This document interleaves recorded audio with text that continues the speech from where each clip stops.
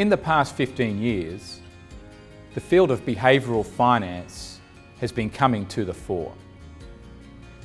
Behavioural finance is an emerging field that brings together and integrates the traditional world of investing, the rational world of investing, and investor psychology. All of us as human beings are imperfect. We naturally have an inbuilt set of cognitive biases and emotions that, particularly when we're under pressure, drive our investment decision making. The key is for you to understand what your biases are so that you can learn to make better decisions. These biases can be predicted, they are hardwired into you.